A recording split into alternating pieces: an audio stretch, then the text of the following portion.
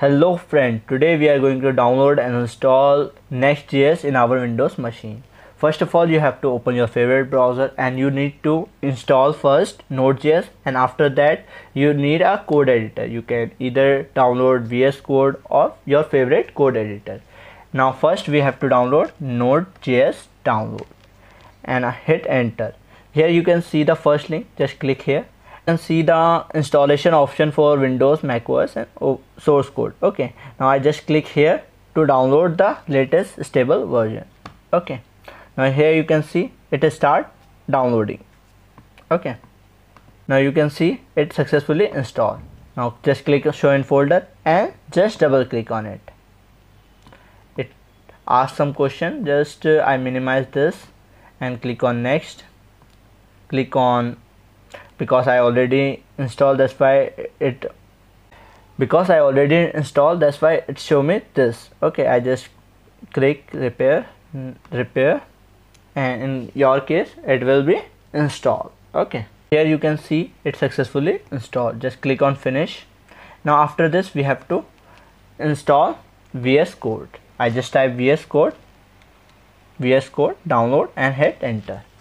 You can see the first link, just click here and download for Windows, and if you are using macOS or Linux, just go for your option. Okay, now it's start downloading. You can see it is of 84.9 MB. It takes some time. Okay, now you can see it is successfully download. Just click show in folder and just double click on it, and after this I minimize this and this. Just I do accept, next. If this is not ticked, just take this option, and if you want desktop shortcut key, just click on this. I just don't want it, that's why I untick this, and now click on next. Click on install. It takes some time, and after that it will successfully install in our machine. Okay, now just click on finish. I just untick. If you want launch, just leave it as it is and click on finish. Now after this I create a folder, name Nextjs, and hit enter. And after this I open this folder, and here I type cmt and hit enter. You can see this folder is open in our cmd, and here we have to provide npx create -next -app, and after that provide the name of your application. I provide next app and hit enter.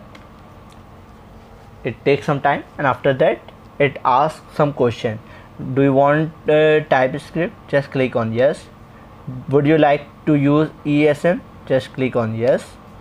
Would you like to use Tailwind? Just yes. Just click on yes. Click on no, and click on import the aliases. Hit enter. Now our Next.js application is start installing. Okay, you can see our first Next.js application is successfully created. Okay, now after this I just cut this out. I open VS Code. Let's open the project that we create. Just click on open folder, and here just come to the desktop, and here you can see Next.js. Just open this folder. Okay, now just create terminal, new terminal. Now here we have to change the directory, cd next app. Hit enter, and after that provide npm run dev and hit enter. You can see this is running successfully in port number 3000. Just go to this link it takes some time, and after that it load. You can see we successfully create our first Next.js application. Now after this, if you want to edit this, just come here and remove this all from here. Just provide main, and here we have to provide p tag hello Next.js, and let's save, and you can see it successfully run. Okay, so this is how you can download and install Next.js in your Windows machine. So that's it for today's video. Hope you liked this video. If you did, please subscribe my channel, share with your friends, and bye bye.